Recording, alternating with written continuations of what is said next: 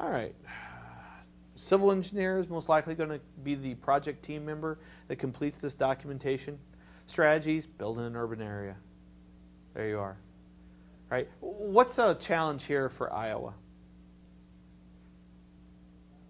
Yes?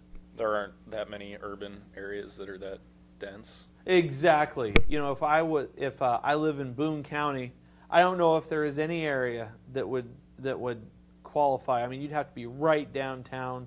Maybe you could meet this. Might be challenging.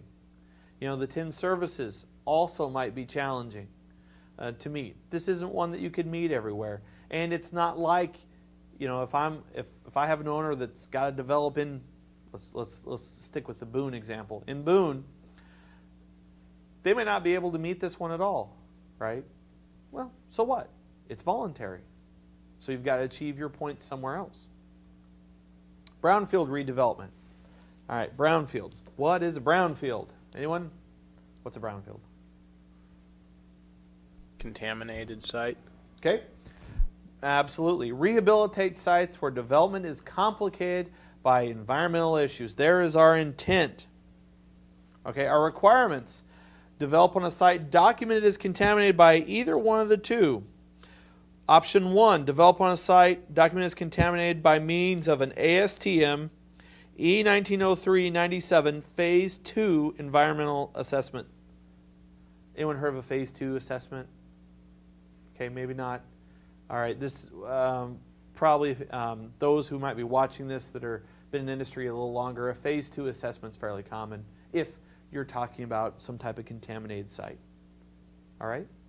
Now, either you've done the Phase 2, which is fairly expensive and time-consuming, or develop on a site defined as a brownfield by local, state, or federal government agency. It has to be a government agency. It's not brownfield just because the civil engineer said it was, or just because the owner thinks it is. That's not good enough. It has to be a federal agency, or you've done the Phase 2 site assessment. One of the two. Now, you also have to, whatever the contamination is there, it has to be remediated. Now, usually when people think of brownfields, the image that comes to mind is we've got some 55-gallon drum of glowing goo that's slowly leaking out of a rusting barrel, right? It's not necessarily that bad. It could be lead-based paint. It could be asbestos. All right, so not that those aren't serious things that do need taken care of, but it might not be as horrible as one might think it is. For example, one of the projects that I did, there were economic reasons to develop on it. The State of Iowa laboratory rests on part of what's DMAC, the DMAC campus. Does anyone know what was on the DMAC campus before it became DMAC? The reason that it sits at Ordnance Road and Magazine Road run through those? It used to be the old Des Moines Ordnance Plant. During World War II, they produced 30-06 shells and howitzer rounds, I think. Okay, in the soil there were things like nitrocellulose, arsenic, lead, fun stuff. Of course, they got a lease for like $1 for 100 years on it. You know, so don't think of, all right, brownfield, it's totally unfeasible to develop on. There could be other economic reasons to do it. Now, I'm not saying an owner should go around shopping for a brownfield just because it gives you 1 point for LEED, not at all.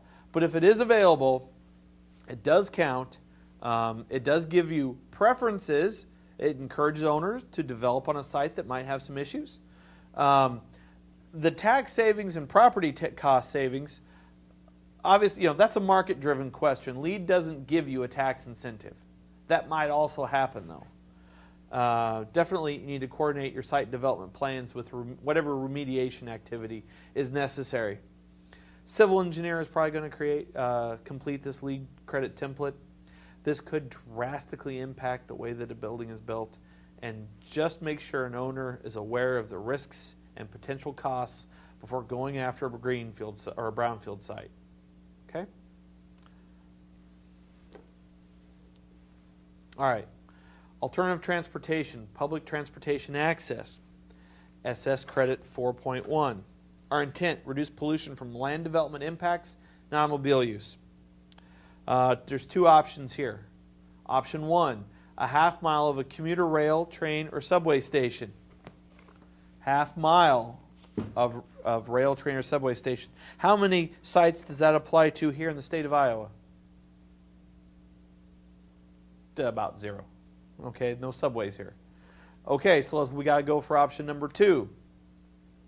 Quarter mile of 2 or more bus lines. Now, let me define what a bus line is. Here in Ames, you could have one bus stop where maybe the red route and the yellow route both stop at. That's 2 bus lines. These are not stops. These are bus lines.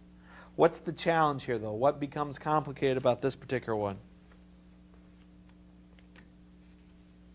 Oh, and by the way, a school bus could count as one of these lines. All right? Like public school. All right? All right.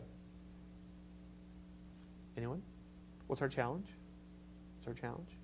Yes. It says it's measured from the main entrance. Uh-huh. Would that affect orientation, maybe, possibly? It could. It could. Absolutely. Right? What else is our challenge? More challenges, though. That's a very good point. If the bus lines or stops change during the application process and there aren't 2 anymore? Well, that's true. That could definitely happen. You definitely want to talk with coordination with your local agencies that are administering that. What else? Anything?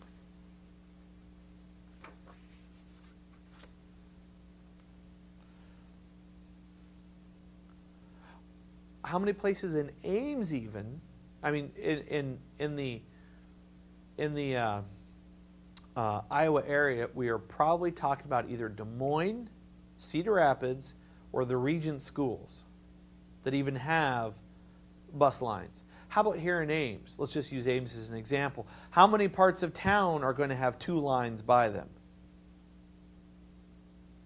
Not many. Exactly. This might be a very, very narrow part of town, most likely the center of town, once again pushing us towards developing in urban areas.